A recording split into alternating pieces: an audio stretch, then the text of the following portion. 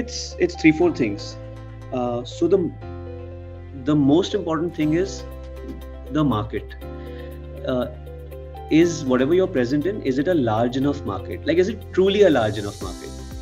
In India, if you drill down from the most macro numbers, every market is a large market, right? But as we've discovered in the past, the juice market is huge, but the cold pressed market is not huge, and so on and so forth, right? So I think number one is an honest assessment of whether the market is large or not. That's probably 50% of the problem done.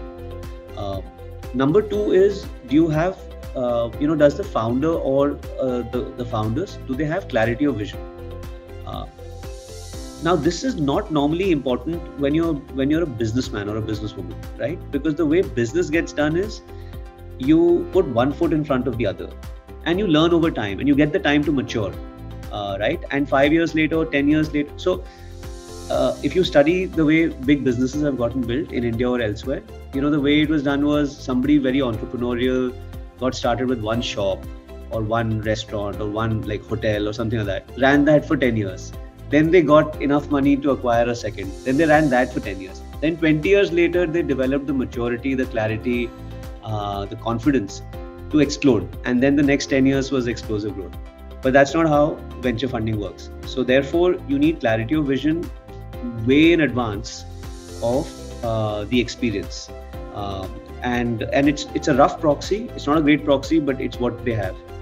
The third thing is, do you have the ability to attract people to your cause, to your business? Very, very often, again, because we're talking about pre-revenue and so on and so forth, you will need to attract people and sell them a dream, which is slightly irrational, right? Like, good people shouldn't be joining you because the business is very small and it's very risky. So are you, like, when somebody looks at you, do they see this person as the kind of person who can evangelize this business, who can get people in and join this cause, which is extremely risky? And the fourth, the corollary to that is, are you the kind of person who investors see as being able to attract the right kind of capital as well? Which is ironic, because after all, you are asking them for capital.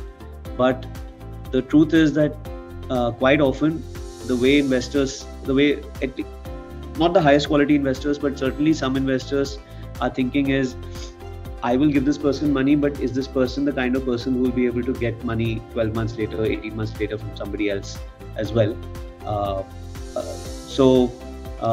Those are the four things that people are often looking at. But the first two are the most critical.